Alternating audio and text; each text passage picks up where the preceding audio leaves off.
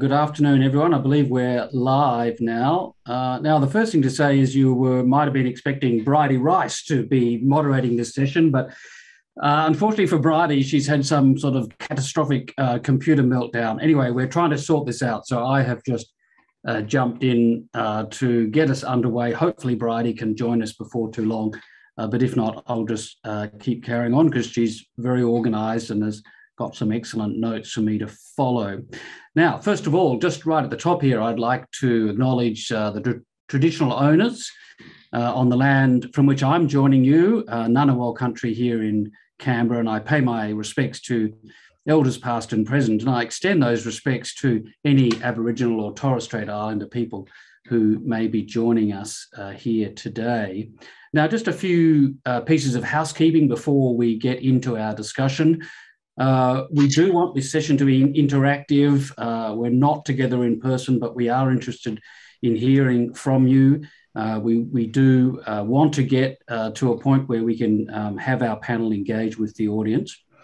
So post your questions via the question and answer box. If you would like to ask the question yourself, also raise the hand icon. Now, we've been having a few technical issues in promoting people up to get them to be on camera and to have their microphone enabled. And if we do, I'll just read your question out for you. And then if you prefer not to come on camera to ask your question, just type "not live" or "can you please read this for me" in front of your question, and that will help us to know that you're not going to appear on camera, and we'll ask the question for you. Now, for those of you who are Twitter fiends and might like to post about the forum, the hashtag is @ACL Forum. Now, we have a terrific panel with us today, and I'd like to welcome them and to have you join me in welcoming them. So first of all, very pleased to have an old colleague and a friend, as it happens, from Department of Foreign Affairs days, Mr. Dave Sharma, join us. Dave, of course, is now a Member of Parliament. He's the member of Wentworth, very old and famous seat, of course, for the Liberal Party of Australia. And before that, Dave was a senior member of Australia's diplomatic corps and served overseas, including as ambassador to Israel. Really glad to have a fellow Canberran joining me here today. That's Daryl Karp AM.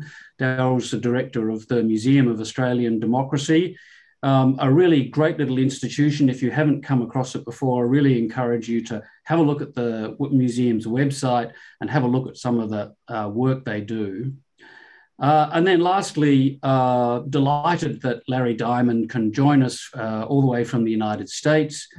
Larry's a senior fellow at the Hoover Institution at Stanford University.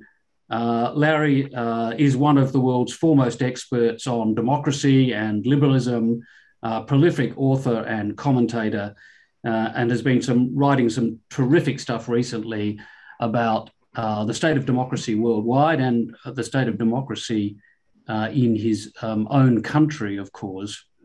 So our topic today is liberal democracy and how we gauge its health at the moment and what we can do about going about renewing it.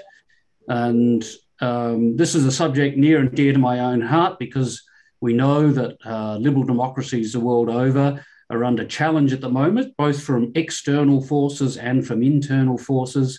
Nationalism, populism, political polarisation, identity politics are all issues that challenge liberalism and institutions in democracy. They make governing harder, they make getting things done harder, they make good policy harder, and sometimes they erode trust in our democracies. And then overlaid on top of that, of course, we have a very significant new dynamic, which is the competition, very fierce, tough competition now between China and the United States and between China and some other democracies. And we're not in a two-block world at the moment, but we are seeing, I think, a hardening separation or a line, if you like, between the world's autocracies and the world's democracies. And the new US President Joe Biden sees this as one of the defining contests of the age. And his mantra is that democracies have to prove they can work in this new contest. So with that quick introduction, welcome again to our three speakers. And Larry, if I could begin with you, you've talked about a prolonged global democratic recession. And I just wanted you to talk our audience through that idea and what you mean by it.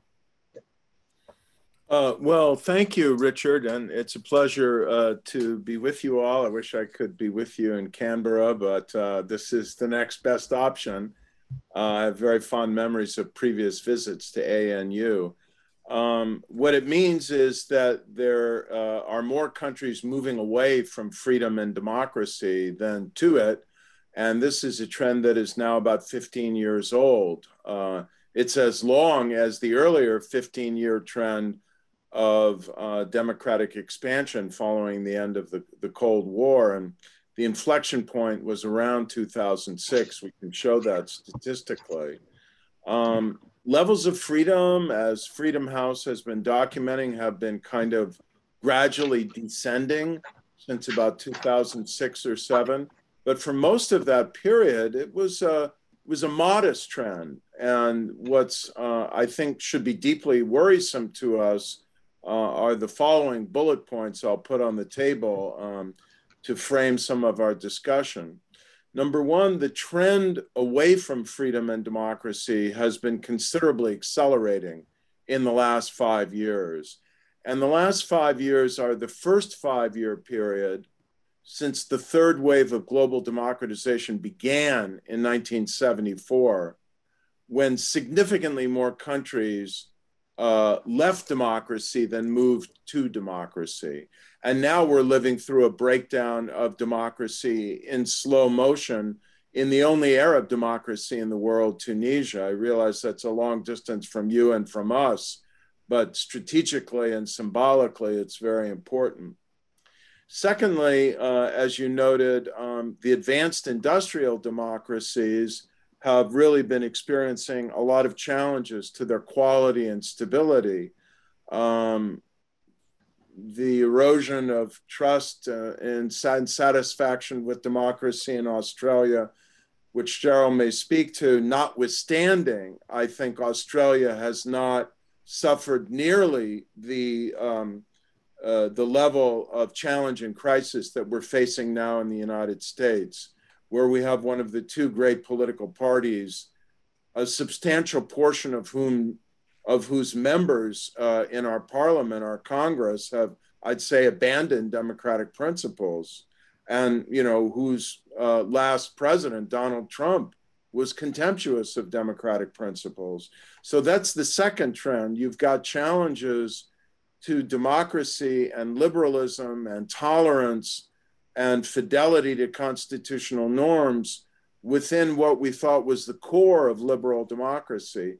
And then the third challenge, Richard, is what you referred to, that we have the rise of new competitors to democracy, and particularly China, which is rising rapidly in power and I think posing an existential challenge to the future of democracy in Taiwan, and B, is increasingly asserting itself as a systemic rival to democracy in the world.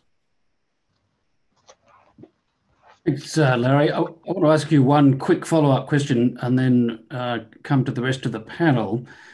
But, do you think then that the period in which democracy was spreading globally, in which more countries were becoming democracies, do you think that's an ahistorical period, that it was out of the norm and we're returning to something that's more like a longer term trend? Or do you think that we can, the trend against democracy can be turned around? Well, I think the first statement is true, and the second one is very much not inevitable. That is, a lot of long-term changes in the world begin as ahistorical developments, right? The Industrial Revolution was an ahistorical development and so on, but it doesn't mean they can't be enduringly transformative. So I think what was naive, Richard, was to assume that the expansion of freedom and democracy that began in the mid-70s and then spread to Asia in the 80s and then brought down communism in Central and Eastern Europe and so on, it was naive to assume that was just going to go on without interruption indefinitely, that it was never going to face challenges and reversals. But I think it's by no means inevitable that it's going to slip back to, say, a pre-1985 reality. I think we can resume democratic progress in the world, but it's going to require repairing and rejuvenating our problems of democracy, certainly in Europe and the United States. I'll let you all comment on Australia. It's going to require a very robust collective response to both the normative and security and technological challenges that China is posing to freedom in the world. And it's probably going to require some innovation in the forms of democracy. We might, hopefully we'll have some time to come back to that point about innovation in democracy, because I think it's an interesting one to dig into. But Dave, I want to bring you into the conversation here. Now, you sit now at the centre of Australian democracy, but you also, as I said in the introduction, had a long and very successful career as an Australian diplomat. I'm interested in your thoughts on this idea that we seem to be entering into a period of what some people call competition of systems, that is a divide between autocracies and democracies, and increasingly democracies are going to work more closely together, do more things together. And this might not be a rerun of the Cold War, but it's certainly a marked difference to previous decades. I mean, what's your own view on that? Do you think that's inevitable? How strongly do you think it's going to shape the world and Australian foreign policy? I think we are certainly heading for we're already in a period of heightened strategic competition and tension around the world. To my mind, though, it's got much less of an ideological character than the Cold War did, and it's much more a traditional great power character where countries have different interests and a different view of the world order, and there's clash. And you're right to say that I think democracies are cooperating more closely, but it's not so much necessarily because they're democracies. It's more because they share a view about the importance and the value of the underpinning of the current global order, the liberal world order, the rules-based order, the international institutions, the UN and its forums for dispute settling, free and open trade and global markets. All those underpinnings of the liberal world order are things that democracies are very attached to, including Australia. But we also see countries that may not qualify strongly as democracies. They might be one-party states with elections that aren't particularly free or fair, but they also share those views and they're part of that broader camp, if you like. So I think there's something to this, but I wouldn't want to overstate that we're into a period where there are two competing world models here looking for ideological dominance. I think it's much more traditional, great power-based competition that's underway. All right, and a quick supplementary question for you. How then should Australia approach this? The Prime Minister on his way to the G7 meeting recently gave a speech in Perth where he said that Australia's objective was a world order that favours freedom. And on the face of it, that would seem to buy quite heavily into the idea of a competition of systems. Look, I think it does, but I'd say when he was using that term, he means sort of freedom in the global sense, the free movement of goods, people, capital, ideas, navigation on the high seas, commerce, all these things that have underpinned the current world order, without necessarily having a strong view about how states should govern themselves or organise themselves internally. I think we're well past that high water mark that was really hit during the Bush administration in the United States of seeking to export a model of governance to other countries. It could be our preferred model. We can always be encouraging of those countries, but I think certainly the experience in Iraq and Afghanistan, but also in the Middle East and the wash up of the Arab Spring shows us that trying to change a country's system of governance or its own internal political order is an immensely difficult task and can really only ever emerge in a sustainable way through an organic fashion, a ground-up fashion. Okay, excellent. Thanks, Dave. Now, Daryl, as I said, you and your institution spend a lot of time looking at the health of Australian democracy. And I'm just interested in your perspectives on where you think Australia's democracy sits. Is it being subjected to the same kinds of pressures that we see in other Western democracies? Clearly, we're not America, nor perhaps even the UK, but where is Australia? How healthy is our own democracy?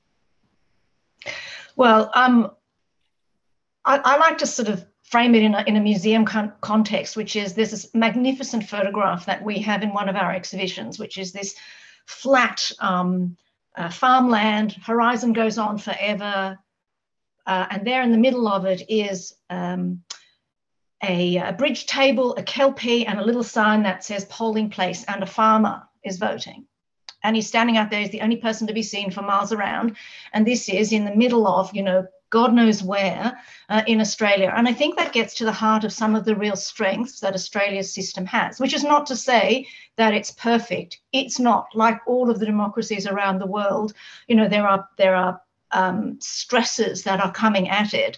But we do have a world-class democracy. We were the first constitution that was written by the people and voted on by the people. We were the first to embrace universal suffrage for, I will say, white men and women in 1902. We're one of only a handful of democracies that have had peaceful transition since federation between governments. And we have really critically important, an independent electoral commission, which sets our electoral boundaries, which checks the voting systems. And so we have a number of processes in place that allow us to actually manage that, and an independent high court. So all of these are extraordinarily critically important components of how our democracy works. What I would say, though, is as a museum, we talk to tens of thousands of visitors every single year. I mean, this is an unusual year because of COVID, but nonetheless, we have 90,000 students that come through, and we survey every single one of them as they go through on what they think about democracy and where they see it all going. The good news is that young Australians are incredibly pro-democracy as a mechanism and a methodology for the future. But probably the single biggest comment we get through a series of interactive experiences that we have is that people feel that they are not being heard, that their voice doesn't count. And that is reinforced by some of the research that the ANU's, I can't remember what it's called, the ANU's Electoral Commission or Electoral Study does, where they talk about, how much people trust politicians and how much people trust the system. And the data from 2019 is that only 25% of people believe that government can be trusted, and 75% believe that people in government look after themselves. Now, we don't see that in quite the same way. We have a lovely little series of interactors, become a political pundit, tell us what you think. And we ask them, what should we expect from politicians? How would you improve Australia's democracy? And the critical comment all the way through is they want to be heard more. They want people to act not just in terms of themselves and their own sort of political advancement, but really to take into account the people that they represent and to act for the whole of the country as opposed to just themselves or their party. That is the main comment that we get coming through. And if we have some time, I can read some of them because they're terrific. Some of the thought and the intelligence that goes through them, honesty and a will to vote in a bipartisan way is really important. Those are the sorts of comments that people are making. So I think, in answer to your question, I think we're doing substantially better, but I would add 2 dot points to Larry's. and those are in terms of the key challenges. I think there is that media shift, the really extraordinary shifts we're seeing in terms of technology, social media, and the way artificial intelligence is selecting what people get to see. And as I said in a little bit earlier, that narrative of being unheard. Those are two additional points I'd add to it. Well, thanks very much, Daryl, because you've actually touched on an issue that's engaged a couple of our audience members. So Glenn Barnes, Glenn, glad you couldn't join us, has a question or a comment really about the point you raised about lack of credibility or loss of credibility and trust. Another audience member also talks about polling showing antipathy towards democracy or lack of confidence in it. And Glenn asks, what are the best ways of re-engaging the community and rebuilding faith in the system? And Daryl, you gave a couple of good examples on the way. If you have another one or two, I'd be interested in hearing them. And then I might ask Dave also to comment on ways of re-engaging the community and rebuilding trust and faith. And then Larry, after that, I'll come to you because I've got a question about America's democracy as well. So thanks for that question. Look, I would say two things. The first is obviously civics education and understanding the system and knowing the power that you have as a citizen, as a voter. I think what I would say as a museum at MOAD, at the Museum of Australian Democracy, is for us, the narrative of democracy is much bigger than just turning up to vote.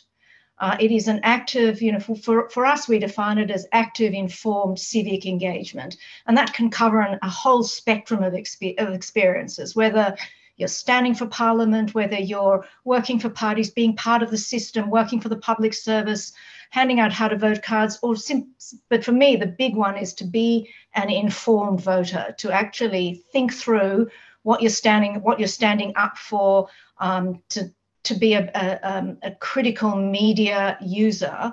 But it is about an active, informed engagement. And the best thing we can do is to educate our citizens about, how one goes about doing that.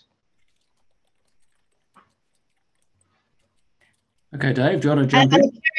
Sorry, Richard, and the curious thing is that teachers are quite uncomfortable teaching civics. That's probably one of the big pieces of research that we've discovered in doing some of the research that we've been doing over the past 12 months due to people not coming to us. How can we support teachers? Civics and democracy is something that they find quite difficult to teach. So that's the second part of it. It's teaching the students and ensuring we've got the resources for the teachers. Dave? Yeah, there's two things I'd say. I think Darryl makes some very good points, Richard. One is, in my experience at least, politicians are always desperate for people's views and perspectives. This is the currency by which we live. You're always engaging the proverbial taxi driver to see how they think things are going. If someone stops you in the streets to raise an issue with you, you take that as a data point. And I always find it remarkable how non-empirical we are really as a profession. People will all gather in Canberra and their data set will be, the neighbour they spoke to, the kid's birthday party they were at the weekend, and what the taxi driver said on the way to the airport. So we're all desperate for this, I think, as a class. And often I find that, and if you're, as a politician, a retail politician, as we all are, if you're asked to something, you'll turn up. If a group of 10 people say, hey, we want to talk to you about this, you'll jump at that chance because this is a great way for you to connect with voters. So I think politicians, in my view, are very keen to listen and to hear anyway. It doesn't mean we're always going to agree. It doesn't mean there aren't going to be complications in whatever policy is being offered. But the disconnect seems to be where people don't know how to bridge that divide, how do they get their voice heard? And it's quite simple. You send an email, you ask a politician to a meeting, you turn up to a community forum they're having, you dial into the Zoom that they're doing. But I think there is something there because generally speaking, I think our system is very willing to listen. As I said, it doesn't always mean that agreement is wholehearted, and nor should it be, and nor would we expect it to be. But politicians, and this is a non-partisan point, all the ones I deal with, they're always desperate to hear more views and desperate to be as close to their community as they can be and understand what makes them tick, which means they want people, getting in touch with them and putting their issues on the table. Okay, thanks very much, Dave. Now, for those of you who might have come into the session just a little bit late and were expecting the wonderful Bridie Rice to be moderating this session, Bridie rather sadly had a catastrophic computer failure shortly before being due to come online, and she put a lot of effort into preparing this session, engaging the panelists, and now I'm rampaging and tramping my way through that carefully planned session. For which, apologies, Bridie, but we'll get there. Larry, I want to come to you.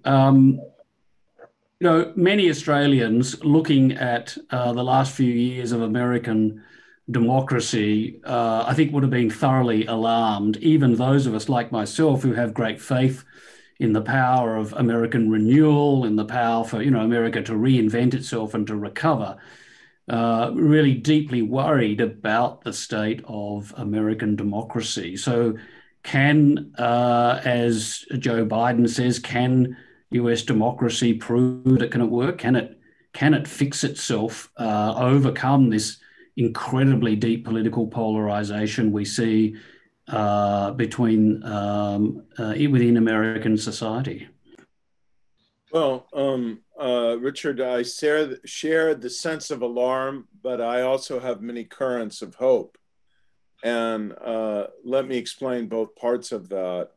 I think the defection from basic democratic norms on the part of a significant swath of our political class has been shocking, first of all.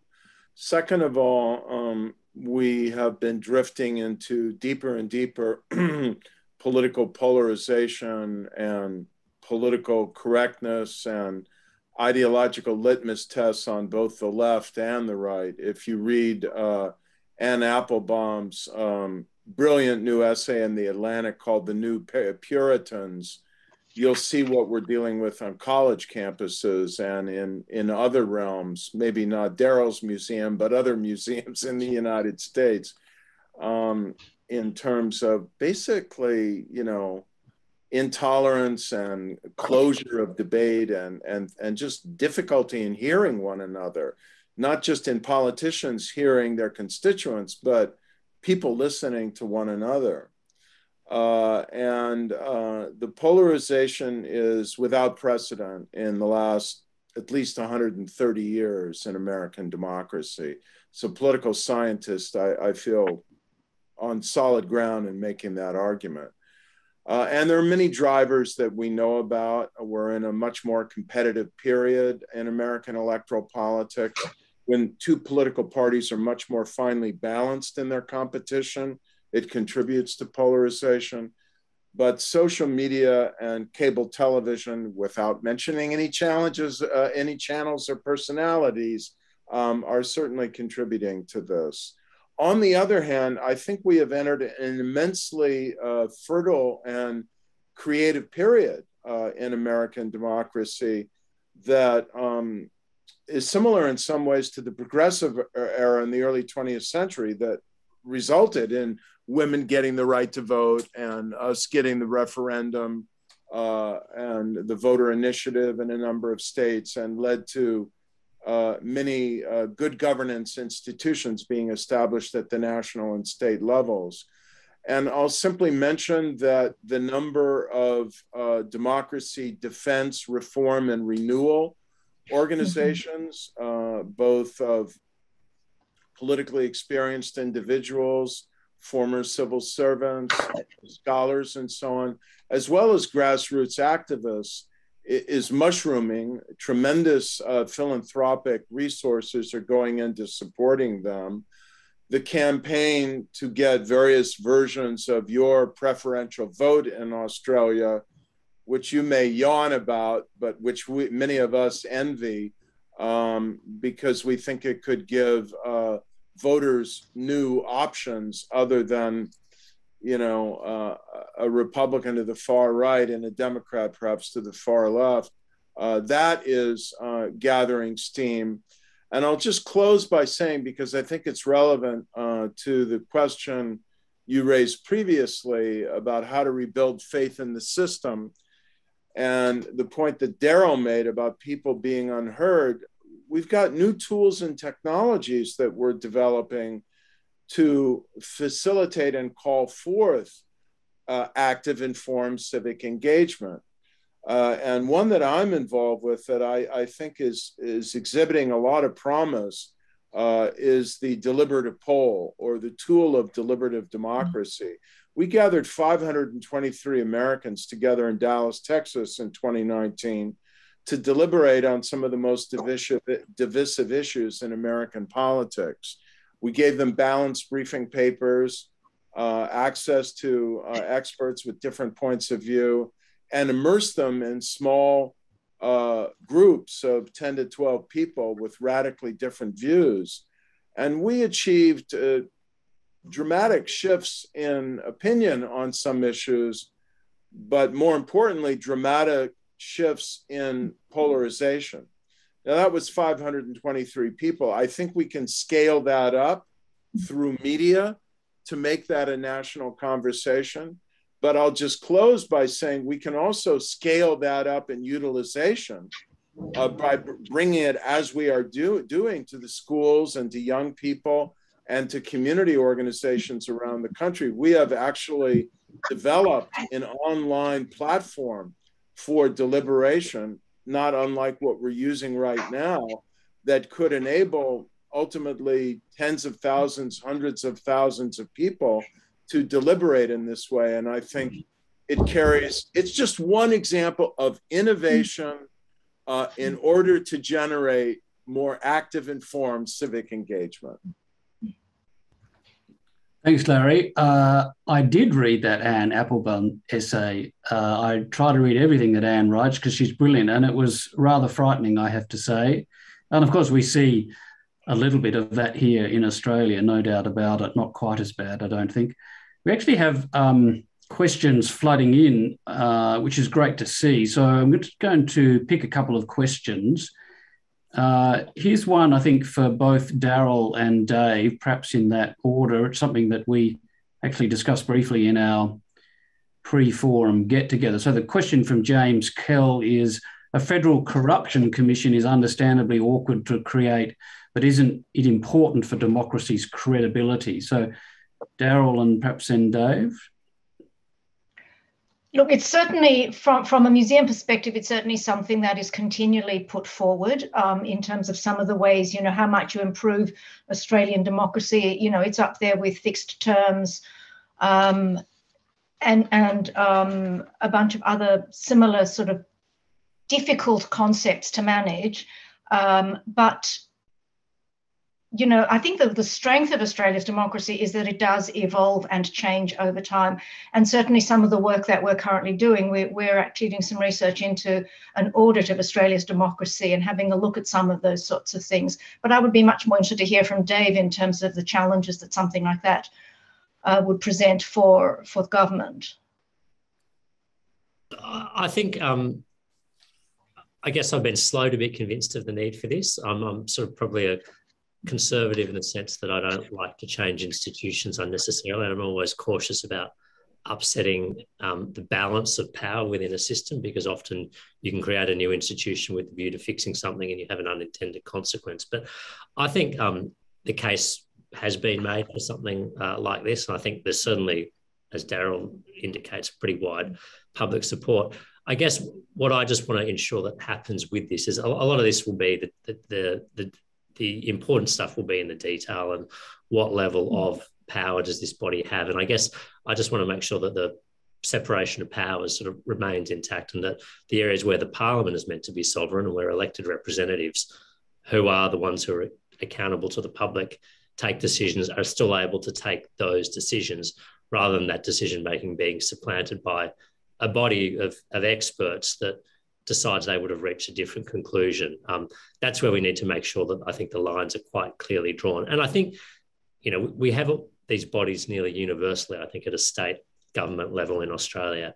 And I think in some states they've worked well, and in others there've been issues. So I think we've got a pretty diverse body of practice that we can draw on now when we're when we're designing this to make sure it does what it's intended to do, which is, police misconduct, but also restore public faith or help improve public faith in the political system without encroaching upon things that should rightly be the decision-making of elected representatives. I think that's the challenge here with the design of this body itself. Okay, thanks, Dave. Now, I'm going to stay with you if you don't mind. I got a very interesting question here from Andrew Podger. The question is, Darryl rightly highlighted the role of institutions such as the High Court and the Electoral Commission. She might also have mentioned other institutions such as the Public Service, the Australian National Audit Office, and so on. So question for Dave Sharma, where is the Conservative voice emphasising the role of such institutions in the administration of government services? It's here with me, Andrew. No, look, I think that's a very good point. I am an institutionalist. I've spent my career in the public service. I'm a big believer in the separation of powers. I'm very uncomfortable when people attack independent institutions, be it the police, the public service, the Australian National Audit Office, the High Court. I think we've all got a role to play in making sure we've got a healthy system of government and a healthy democracy. I think in Australia, and Darryl rightly pointed this out, this is one of our great strengths. Because we've got trusted institutions, we still have an agreed basis of truth. So we don't have, after an election, people accusing the AEC of stuffing ballot boxes or using voting machines that came from Venezuela that changed a whole swathe of votes. But even through this pandemic, we don't have people saying, well, the numbers are wrong, or just because you said there are so many positive cases, where did that come from? I've heard a different set of numbers. We still have an agreed version of truth here in Australia, I think, from which our political debate proceeds. And a large part of that is because of the strength and the credibility of our institutions. So I agree with the premise of the question, that is, it's a very important part of our political system. And I think sometimes you can overlook these things that play a less prominent public role, but have an equally important ballast function in your system. Thanks, Dave. Darryl, I just wondered if you had any observations on that question, and then Larry, I'll come back to you. My observation is actually more in relation to Dave's response regarding an agreed set of facts, which is absolutely critical. And there's a body of research that was done by the Rand Institute in the USA, which coined a phrase, truth decay, which is one that which speaks very much to me as somebody who comes from previous life, a media background. And what they were talking about, these key trends that we're starting to see, which is increased disagreement about, facts and data, the blurring of the lines between opinion and fact, the increasing relative noise of opinion over fact, and declining trust in previously trusted institutions and sources of information. And all of those together, I think, are creating some of the problems that we're starting to see in Australia. And that certainly has happened, in the USA, because it's leading to, uncertainty, paralysis, alienation, and the big one for me, which is where, again, the museum keeps on coming into it, is this erosion of civil discourse. Because if we can't sit down and have a conversation around different points of view and find some way through, and certainly deliberative democracy is one really powerful way to do so, we actually have a problem with this system moving forward, because we're unwilling to hear opposing points of view at the moment. Thanks, Darryl. And as Larry said, you just see this so forcibly, of course, in America, as he and many others, including, I think, Anne Applebaum, have said, if you can't agree on a set of basic facts, how can you actually have a conversation about something? If you can't agree on what the basic truth is in a matter, how can you then go about developing policy and winning support for it? Larry, I don't know whether you had any further thoughts on that question, but the other question I wanted to ask you was, again, we talked, or I think I sent you an email about this in the run-up to the panel, but I was struck by a piece in the New York Times after the last US election by Tim Wu, and that he argued, the premise of his piece was that actually America's formal checks and balances, Congress and to some extent the courts, weren't all that effective in checking Trump's autocratic instincts and in certainly not in eventually saving the election outcome, if you like, and that what really saved the Republic was a set of informal limits, and he named three: the separation between the president and federal criminal prosecution process, the traditional political neutrality of the military, and the personal integrity of state election officials, some of whom, of course, were Republicans and who stood up in the face of immense pressure. So how important are those informal types of protections for democracy in America, and how much under threat are they? They're under serious threat. Let me just say, in response to Daryl's last point, a kind of word of warning. I'm cheered by the fact that things aren't nearly as bad in Australia as they are in the United States, not to mention in Poland or Hungary. But pay close attention to what's happening in the US, because in terms of the media and the truth decay and the alienation and the polarization, our present could be your future if you don't act proactively. And it's not that we can't ameliorate it. We're certainly not going to eliminate it, but I think we can contain it and improve it. But the more this gathers momentum, the harder it is to do. And you get into this absurd stuff of the traction that QAnon conspiracy theorizing is gaining now, and the destructiveness, the dangerous destructiveness of, denialism about vaccines, for example. We've got a really shocking proportion of the American public, mainly on the right, but also on the left, who just believe incredibly stupid and factually baseless things about these vaccines.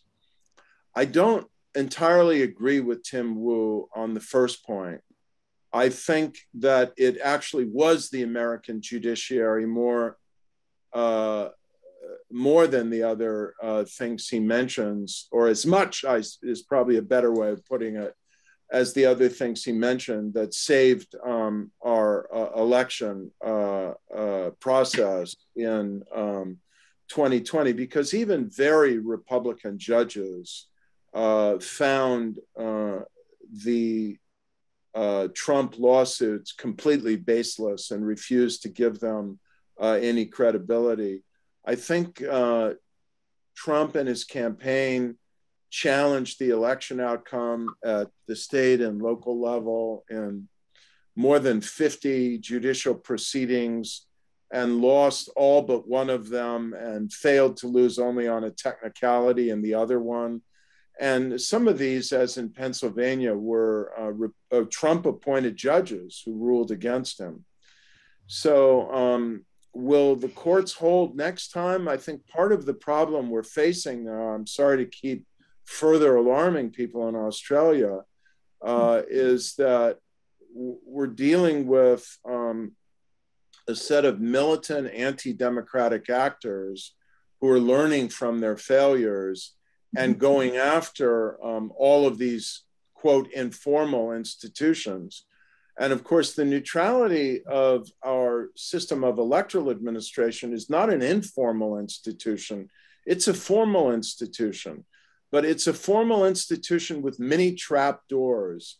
And I repeat again, and I've worried for a long time, by the way, before I had reason to worry, but just as a result of my study of other democracies around the world, about the vulnerability of the United States system of electoral administration as a result of the fact that we do not have a national independent electoral commission, or if you accept the logic of the more radical American federalism that we have compared to your federalism, we don't even have 50 state independent electoral commissions, which would be a big improvement on what we have now. We have, as the chief electoral officer at the state level, a partisan elected official, the Secretary of State. And we just kind of lucked out in Georgia that a very conservative Republican, Brad Raffensperger, wouldn't do the bidding of people who wanted to undemocratically erase the outcome of a democratic election. What the radical Republicans are doing now is running candidates for Secretary of State in some of these states, like Michigan, and against Brad Raffensperger in Georgia, who deliberately intend to politicize this process. And one of the problems is that, if you get electoral administration making these decisions the next time around, the courts may be more reluctant to reverse them. And I'll just tell you one final nightmare scenario, which some of you may be aware of and others are not, and that goes into the very big basket of the misfortune of the United States being the first democracy, and therefore are having so many antiquated constitutional provisions that we've never bothered to or succeeded in removing. Any state legislature could, by constitutional prerogative, decide not to award automatically the state's electoral votes to the winner of the popular vote in the state. They could pass a law saying that the popular vote for president in Arizona, in Georgia, will be advisory and will make a final decision on who gets the electoral votes in the state. And that would be, of course, radically undemocratic, but constitutionally very likely permissible. So that is the ultimate informal norm, as Levitsky and Ziblatt write in their book, How Democracies Die. So much of democracy is about forbearance, not utilizing all of the power that you potentially could. It requires more forbearance in the United States because our institutions are older, less modern, less visionary, less nationwide. And so we've been more dependent on the norms. And now the norms are breaking down and we haven't revised the institutions. All right. Well, we are definitely at wrap-up time. So I might go, Larry, Dave, and Daryl, give you the very last word. Just a minute of any additional thoughts you might have on what we should be doing to leave us with some more hope today. Well, one hope on the geopolitical front is the Quad. I know this is not a conversation on security, but if we don't meet the challenge in security terms posed by China, we can't achieve anything else that we're talking about now. It's going to loom larger and larger over time. So I'm encouraged that this is moving forward, and that partnership and Australia's role in it, I consider crucial. And I will repeat, and not only with respect to the US, it sounds like in Australia, I've got to look up Glenn's organization. I took a note of it. And here in the US, there are all sorts of democracy reform organizations that are really working now at a grassroots level for change, with some very intriguing ideas for reform of our electoral system, reform of our districting, reform of campaign finance, maybe even we'll eventually get reform of our system of electoral administration. I think we're entering a period in the US where the stakes are going to be much larger, but the civic engagement is going to be much more vigorous and broad-based probably than it has been, at least since the American Civil Rights Movement. All right, excellent. Thanks, Larry. Dave? Look, just two observational points, and I think they've come up through this conversation. One is that, the strength of any political system is only as good as its constituent parts, and that, in a citizen's democracy like what we've got, that depends upon the active engagement of citizens. I think too often in Australia, and perhaps it's self-serving of me to say this, but people sort of outsource the dysfunction and the problems to the political class and say it's all their fault, there's nothing I can do about it, those guys are all crooks and liars and charlatans. Well, we're only as good as the people that put us there. We're only as good as the parties that people join. We're only as good as the civil society we engage with. So if you're unsatisfied with the system of government you've got, get involved, because ultimately we all own it collectively. Yeah. Okay, well said, Dave. Darryl, you get the last word on this big topic. My last word is democracy is not innate. It's not in our, immediate instincts to act for the common good. So practice it. Be aware of it, as picking up on what Dave said, immerse yourself in it and practice it, because it's not something that comes naturally to us all. All right. Well, on that positive and hopeful note, I will call it quits. I want to sincerely thank all three panellists for being so generous with your time and insight. We really ask a lot of our panellists, not just to be with you today, but to do the pre-forum organisation, to get their heads around big subjects like this. And it's been a really rich and fascinating discussion. I've really enjoyed it, despite being parachuted in at the last minute to manage it. I hope our audience got something out of it. There is, in my mind, no more important issue right now for Australia and for our close alliance partner and friend, America. And so with that note, thank you all again, and hope you enjoy the rest of the conference.